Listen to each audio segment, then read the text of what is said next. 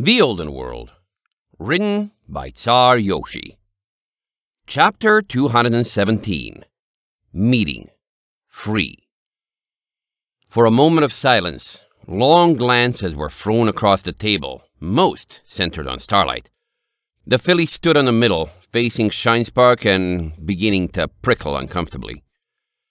"One more time, please," Gerardo requested. "Give me that line of reasoning again." Starlight gulped, her ears starting to itch. "You said Wendigo hearts were used to remove your cutie mark, and Wendigos are hatred. The defense force is doing something with the material to remove and store cutie marks. Also, if they blow up the dam but every pony survives, all the Sosans will be angry and depressed because they lost their jobs to something that's not their fault for the second time in a row. This time, if it looks Selma is on your side, but the defense force are still the bad guys, they'll blame Valet, and they already don't like her, so she's an easy target. If large amounts of bad emotions are involved in the spell to remove cutie marks..." Her ears folded. "You'd have them, right there." "Shinespark?" Gunga raised an eyebrow. "Is this how your removal procedure worked?" Shinespark grimaced. "I can't tell you. Not right now, at least." "What's that supposed to mean?" Gigavolt leaned forward indignantly. "Do you know, or don't you? Lives are on the line!" "A lot more than just lives, if this is true," Gerardo muttered. Shinespark banged the table for order. "It means I don't know," she shouted, raising her voice. "We did this early in the project and haven't had the means or reasons to repeat it. It's not something I understand well, but I do know a pony who might be able to tell me, in Ironridge." "That's not a request to postpone this meeting, is it?" Gunga leered at her, wary. "It isn't," Shinespark shook her head. "Brain is on her way to have the conversation right now. Hopefully, she'll arrive here with a report before the stock is done." Gunga relaxed, leaning back. "Whether it's possible or not, we should begin planning now," Gerardo announced, drawing everyone's attention. "Because, let us face it, if the bombs are intended to be detonated no matter what, this changes everything."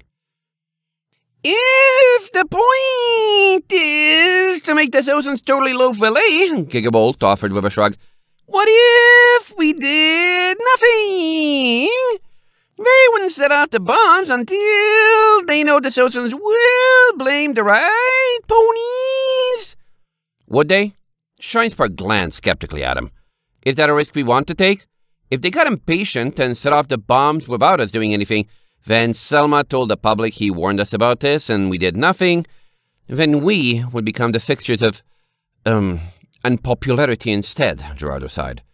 "And that is something well within his means to prove, as the Yak Embassy provided official documentation of my service as a so-called facilities inspector yesterday morning, and to him, no less. It would produce the same result, and with a lot more property loss and casualties. That's the problem, though." Shinespark closed her eyes and hung her head, allowing her hanging bangs to shadow her brow. "No matter what we do, if Sosa is destroyed, it would be cataclysmic to morale and some party would have to take the blame. We might be able to find a way to pin it on Selma, who we know is involved, but it wouldn't change the outcome." Gunga stiffened resolutely, pounding the table for himself. "Then, if diplomacy is guaranteed to fail us and we cannot capitulate, it falls to us to stop this threat by force." "One issue," Gerardo raised a talon. "That was Selma's recommended course of action.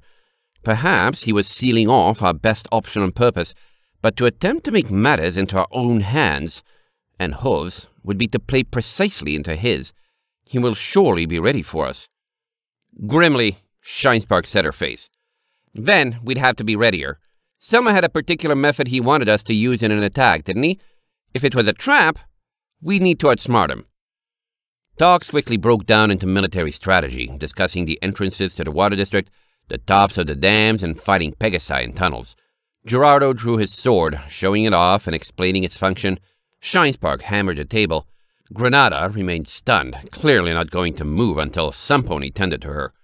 And in the middle of it, Starlight stood on the table, feeling thoroughly ignored, and not sure whether that was a good thing.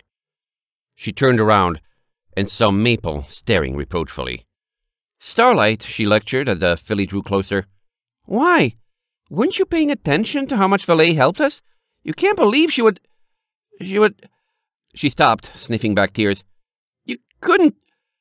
Starlight's eyes widened. Should she have seen this coming when alerting the ponies in charge to what might have been a threat? She stammered, not sure what to say. I just wanted to be safe. Didn't Valet always tell us not to trust her? She practically said she was going to betray us. What a pony says and what they are different, Starlight, Maple muttered hollowly. I don't think Valet believes in herself, but we both saw her actions. She's a good pony. She wouldn't do something like that. Starlight stared, and was gone in a burst of teleportation. She didn't know what part of the ship she reappeared in. It was lit, but barely, and mostly from behind, her shadow stretching long and tall over a collection of panes of glass. Bound in a series of triangles by a metal frame, it protruded out through the wall of the ship in a bubble, big enough for a grown pony to stand in. An observation room, maybe? Something to let a pony look in every direction, including down. Foggily, she recalled something like that at the front of the ship when seeing it from outside, but it could have been her mind, making up memories of things she thought she should remember, but didn't. Her heart twisted as she paced forward, hooves leaving the wooden floor and stepping onto the reinforced glass. It didn't feel like glass. It felt like the roads in Riverfall enchanted so ponies could never slip. She had no doubt she could slam it as hard as she could and it would be perfectly fine. For a split second, she even considered it. Maple had yelled at her. Or not yelled, since her voice had kept its volume low. But the feeling had been there. It wasn't even anger. It was sadness and denial. Starlight racked her memories and turned a blank. That was the first such incident she could remember. Every day, every time either of them had gone somewhere, they had gone together. Every day since Maple and Willow had told her about Aspen, and Maple had asked to be her mother. She hadn't gotten it then. She could still feel the sting of Amber's hoof across her cheek.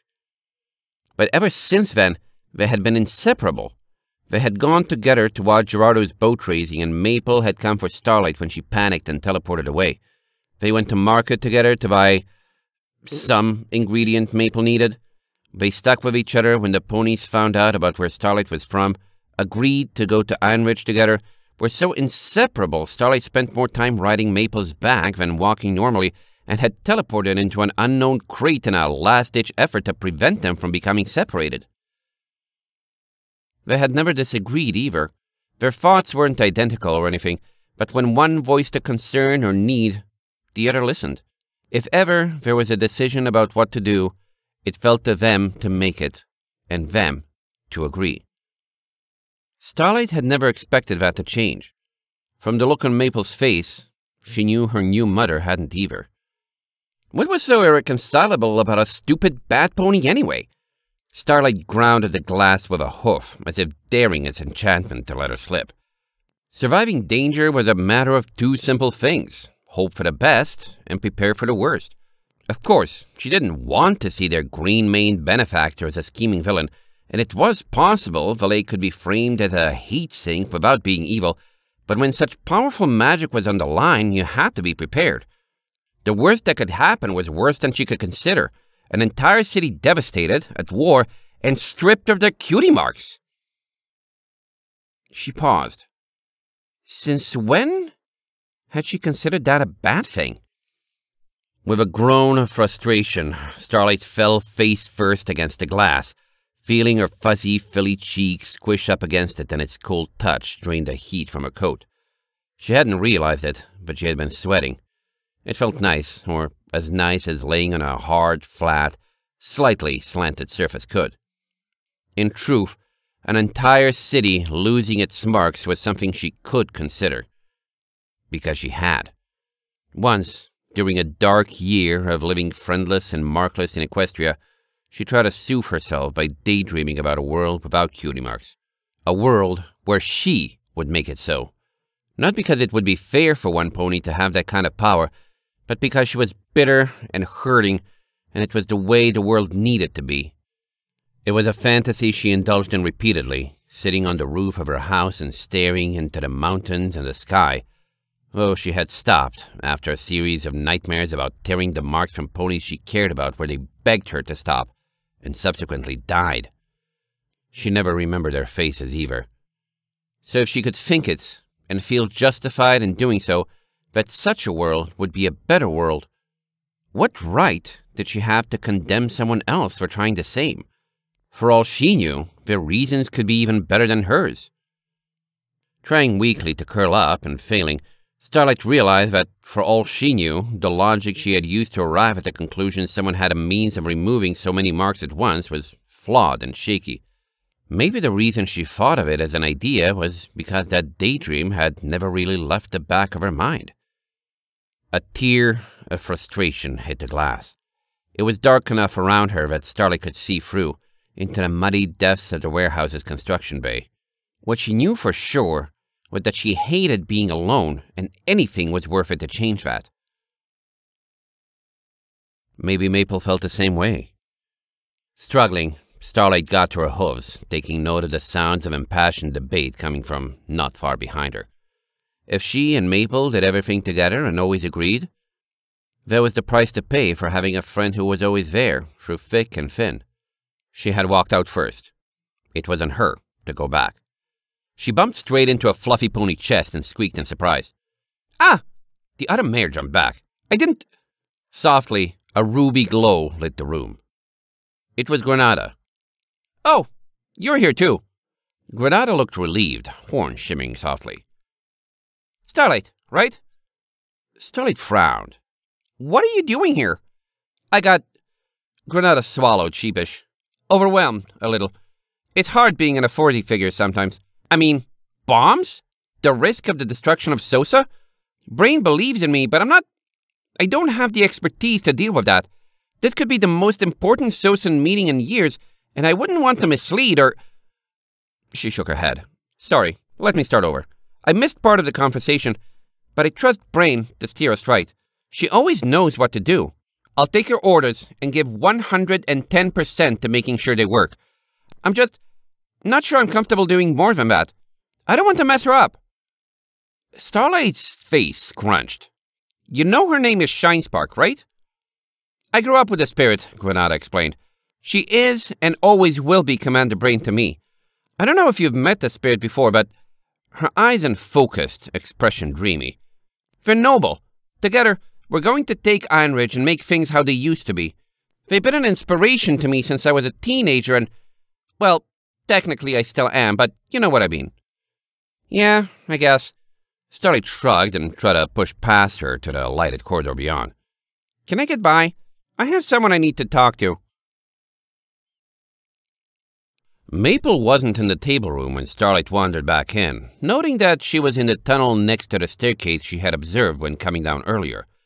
It was just Gerardo, Shinespark, Ganga, and Gigavolt collectively doing their best to match wits with a foe they only circumstantially knew existed. Gerardo appeared to be easily holding his own, contribution-wise, while Gigavolt was quieter than she would have expected for someone with his bombastic demeanor. Maybe he knew he was annoying and couldn't help it, so he spoke only when necessary. Hoof by hoof, she ascended the staircase, figuring Maple was either in the engine room or had retreated back to their cabin. The former proved fruitless as she pushed open the door with a hoof, the room sitting empty beneath the dead and dormant rail coil. She paced along the bridge to the reading room, then into the cabin hallway, already running her mind back and forth over what she would say. An apology?